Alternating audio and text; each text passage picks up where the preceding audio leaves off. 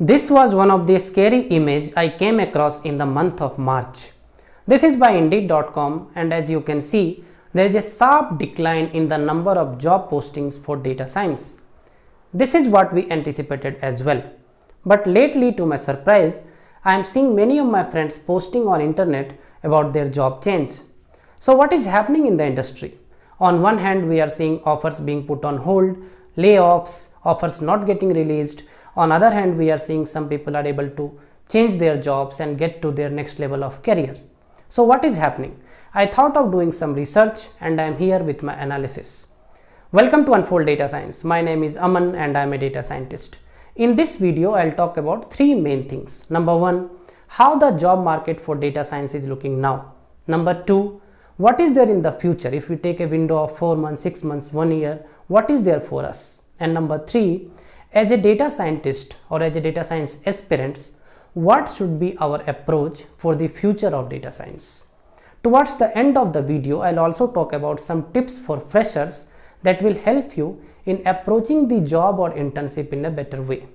Let's start the discussion. First thing is how the job market for data science is looking like now.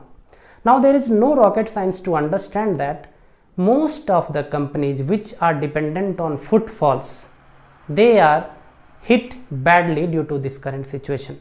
For example, shopping complexes, for example, multiplexes, for example, airline industry, for example, tourism industry. These kind of industries are hit badly. On the other hand, there are a set of companies, for example, Zoom, Slack. If you take these companies, right, they are growing like anything. The reason is situation is in their favor. So all those companies which help in remote connectivity, which help in creating a virtual environment for work, which help in virtual setup, all these companies are growing. On one hand, we are seeing layoffs. On other hand, we are seeing hirings. Some of the small players also in the world of analytics, for example, Tiger Analytics. I was seeing an opinion from their CEO about hiring plan for the next 4 to 6 months. Some of the big players like Google and Facebook, these guys are also hiring. So the thing to understand here is in some of the industries for some kind of skill set, hiring is still going on.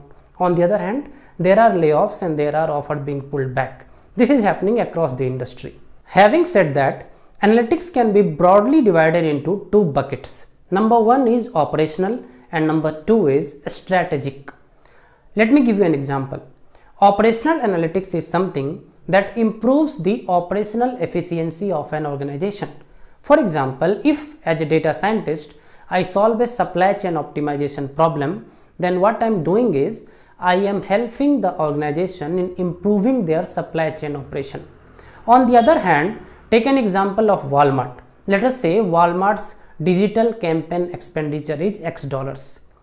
Through my analysis as a data scientist, if I can say to Walmart that you take your digital expenditure in advertisement by this much and then your revenue goes up by this much. This is an strategic analytics. So operational analytics can be put on hold when there is cost pressure, revenue pressure.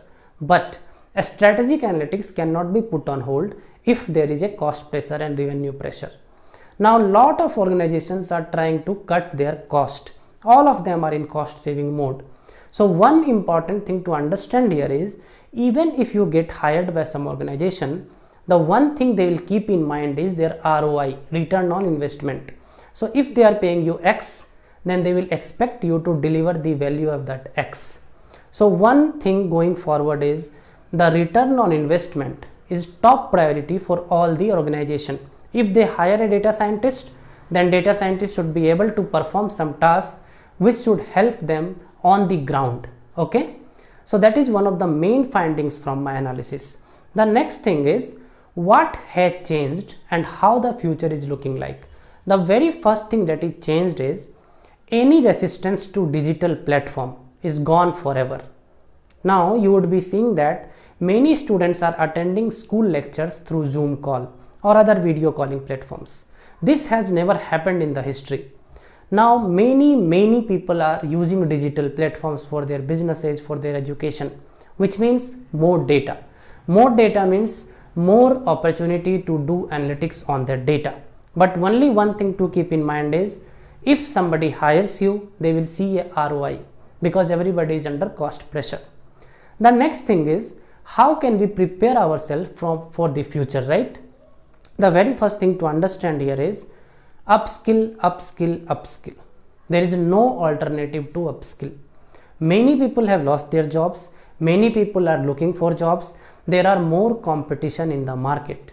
There is a new term coined in the market, virtual hiring, which is being used everywhere. What is virtual hiring? I am an HR. I can hire somebody from California. I am sitting in India. I have an option of hiring somebody from Melbourne or California or Bangalore, which means there is more competition for one job role. In that case, for you to stay ahead in the competition, your profile should look amazing. Your skills should look different from others. So upskilling is the only answer to that. You should continuously upskill yourself. Next is, when you approach any HR or any company for the job, you should be very specific in how you can help that company. For example, you worked in a retail industry, you solved some use case, this was the benefit from that use case. You have to highlight this thing to the next company in a very specific way, telling this is how I help this organization, I can help you in this way. This has to go as a very strong message so that they see ROI in your profile. Number 3 is, your resume you should keep updating with your new skills every time. That is another important thing to stay updated. Next thing, and I was telling about tips for freshers, and all of us it applies to, there are many virtual meetups going on. So I'll paste link of some of the meetups in description. Meetups are really important to create connections, to stay in the network of data scientists and to know what is going on in the industry, right? Also, there are many virtual internship opportunities. This is for freshers. You can apply for virtual internship. This will also help you in upskilling yourself. I'll paste link for virtual internship and virtual meetups both in the description. So this is all about how the market trend is looking, how to prepare ourselves and how to anticipate what will happen in the market. I hope you like this video. If you have any doubts, write me in comment. I'll come up with another interesting video. Till then, stay safe and take care.